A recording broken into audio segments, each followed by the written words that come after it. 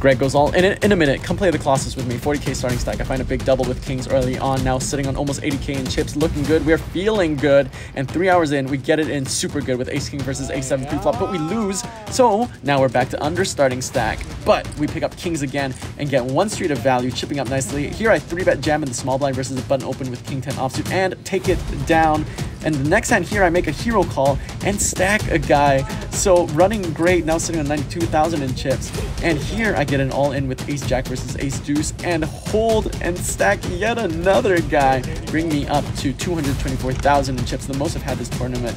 But disaster. The very next hand, I run my kings into aces. Can we suck out? No, we can't. What a cooler. We get chipped back down. And an hour later, I'm all in with aces for my tournament life versus sevens. And sevens flops a set. And I'm out 2 levels away from day 2 after 9 hours of play. Please subscribe. I'm sad.